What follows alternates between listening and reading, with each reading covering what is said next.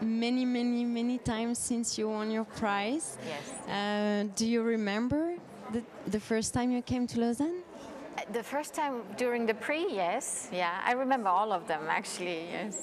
Yeah. Can you tell us a little bit about that time?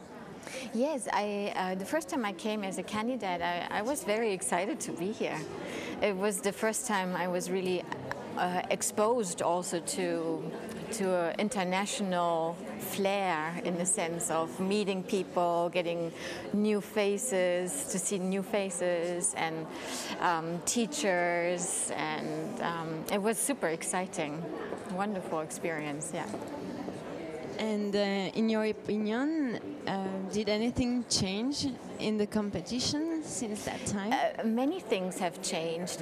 Now, during all these years, the whole week became more like a workshop. Because at my time, when I was there, after every day, people were sent out of the competition. So it was every night we were waiting in the hotel. We were still in the competition, and that has changed, for example, a lot. As well as now there are contemporary classes. We didn't have that. And this year, these years now has been that everybody stays until the end. It's more a workshop. It's a sharing of information. It's getting coached by choreographers, teachers, coaches. So you learn really a lot. You get a lot of information, a lot to digest, and it's super, exciting as well, but very different. Yeah. At least you get to stay a whole week, even if you come from Australia or from Japan or wherever, Asia. Yeah. So thank you. Yeah. So we have a little surprise for you, because we digged out some images from our archive. Would you want to watch? Sure. Okay.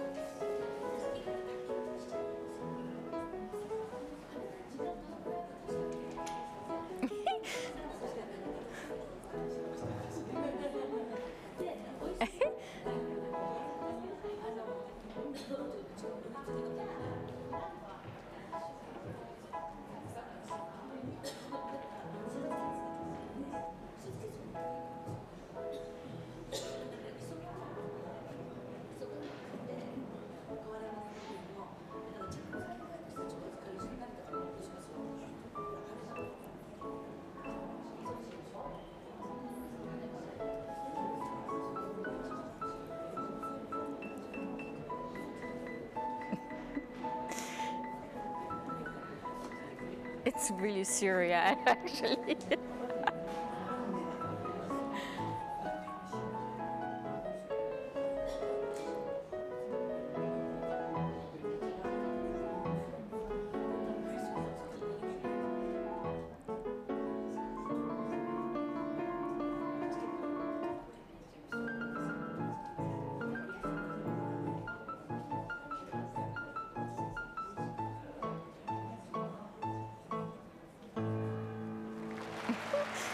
Well, thank God. I hope I improved after that.